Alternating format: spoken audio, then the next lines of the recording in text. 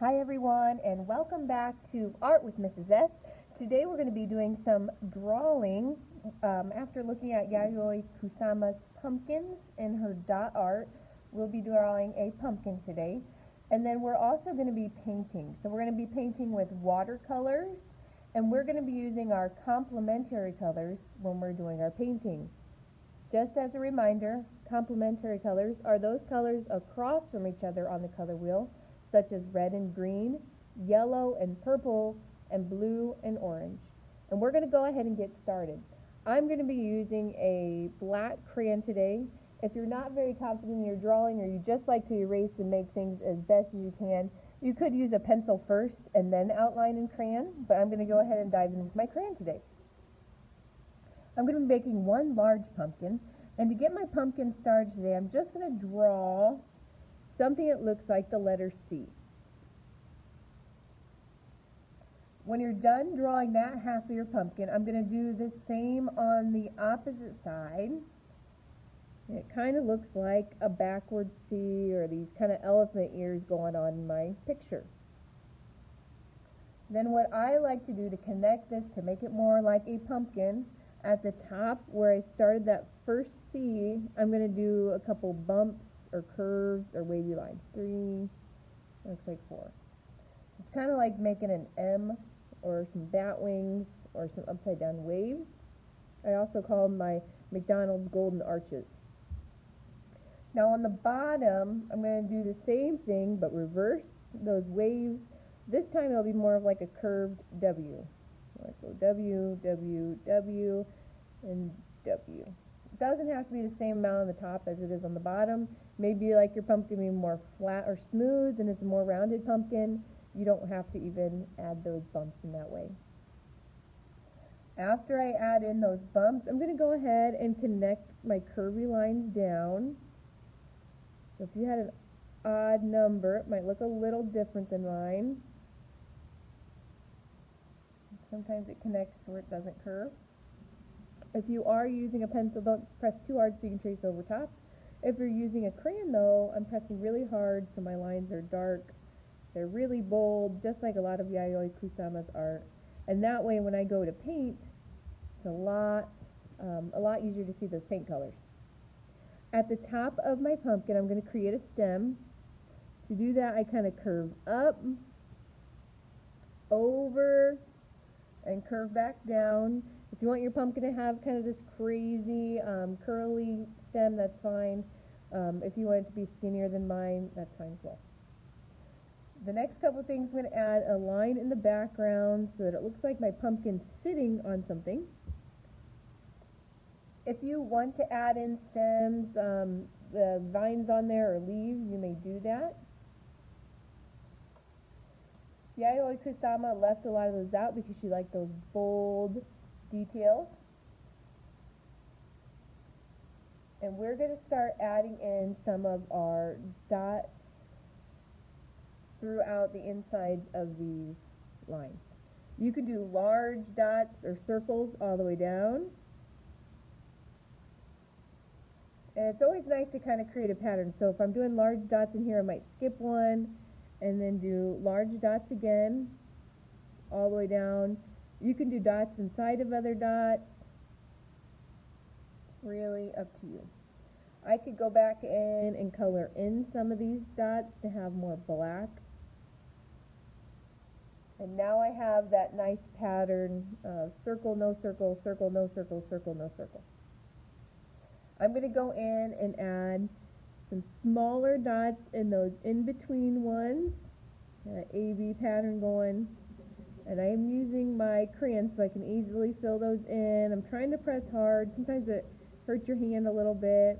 Give your hand a break if it hurts. I'm going to skip those ones, go back into the other row, making those similar dots. Notice I'm not too worried. Are they all the same? Are they all perfect? Are they all even? I'm just trying to keep them a similar size. You could go small to big all the way down.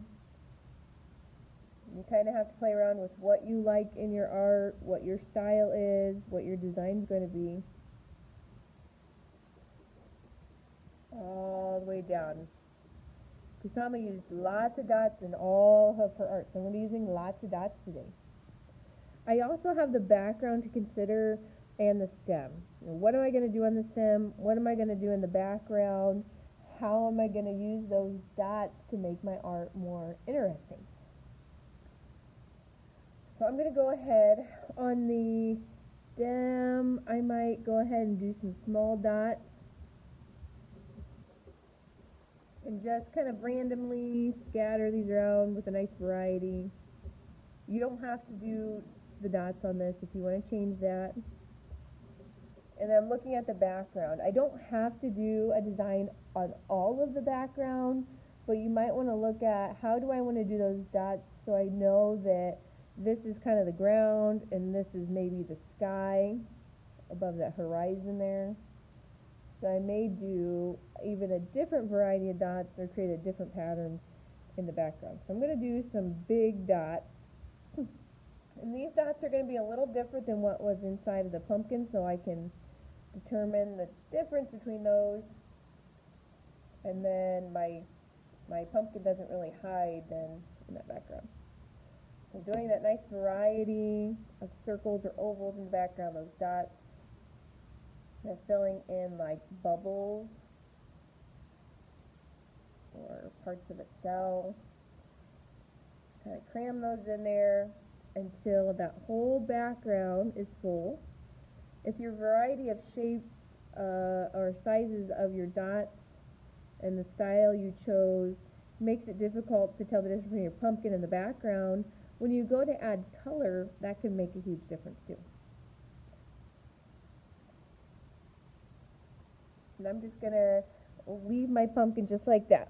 So I'm going to leave some plain down here. I used a variety of dots colored in, a variety of sizes of dots, and now my pumpkin is ready to be painted. We are, again, using complementary colors, so I need to kind of start deciding, do I want to use red and green? Do I want to use yellow and purple? Do I want to use blue and orange? So I'm using watercolors today. Here's my watercolors. I think I'm going to do blue and orange, just because I really like those colors, and then orange, of course, reminds me more of a pumpkin, but you don't have to use those. And then black's also going to be a part of your design with that black crayon.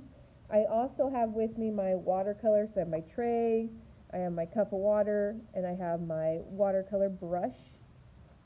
I'm going to open this up and get started. And I'm going to go ahead and do blue first. It's really hard to start thinking of things more abstract because I would really want this pumpkin in my head to be orange, right? But it's going to get changed. I'm going to be using that combination of blue and orange.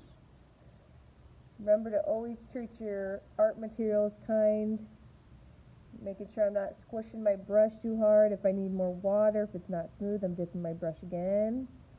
I'm not pressing super hard inside of that watercolor paint, so I'm not ruining my paint. I can fill in. I'm going to still kind of keep this organized a bit. I don't want it completely crazy. White is also going to be a part of my design.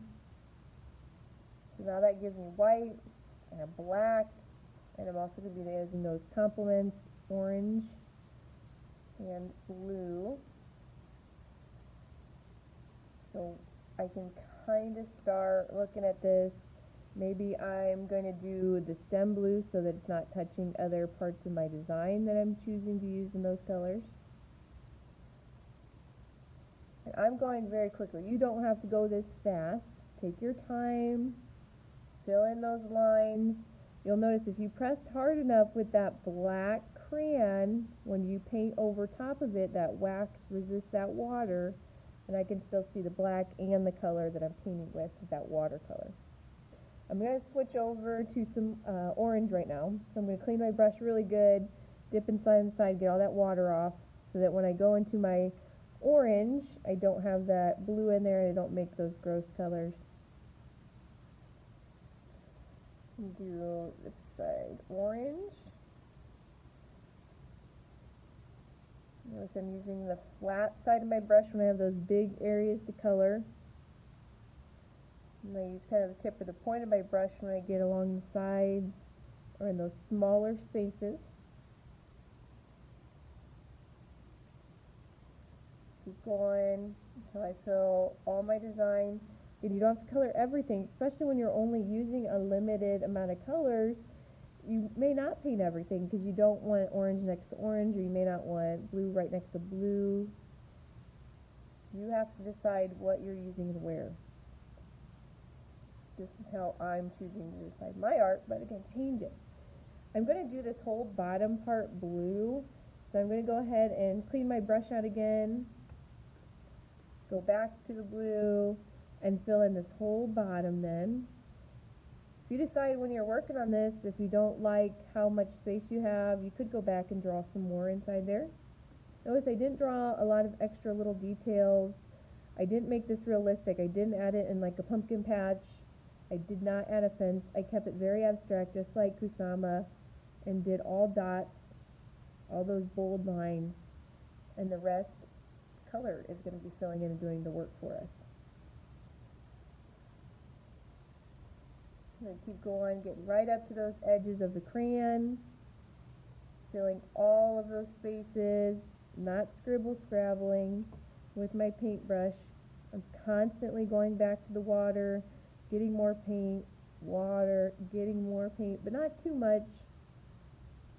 Once you kind of get that nice puddle forming in your paint, you don't need to keep getting water and water and water. It'll just wash off all your paint.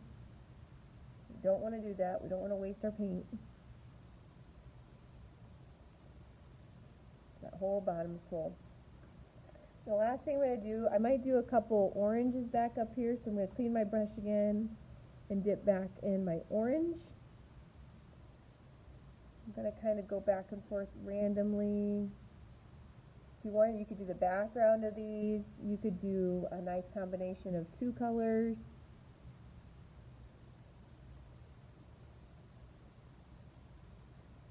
You could fill in some of them black.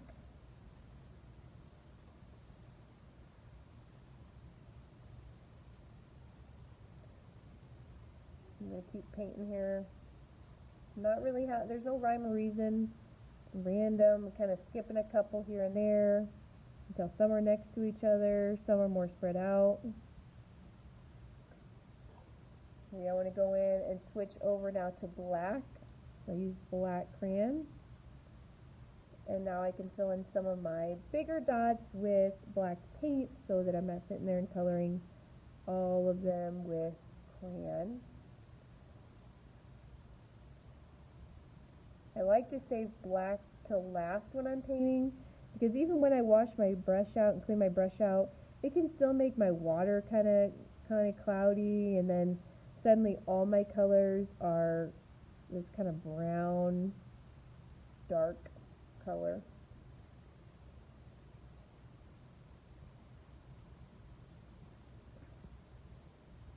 If I want to add in, I might just go ahead and add a couple blues. So I clean my brush out really good, especially after using that black.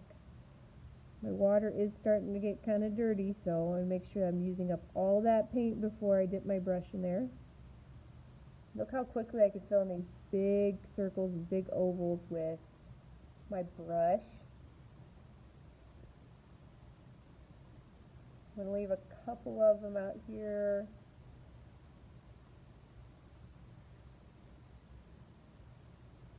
There we go.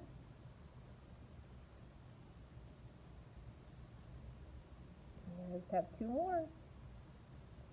Now when you're all done with painting your pumpkin and your dots, and it's full and it's bright and it's bold and you're done, don't forget to take a picture of your art and post it to your Padlet page.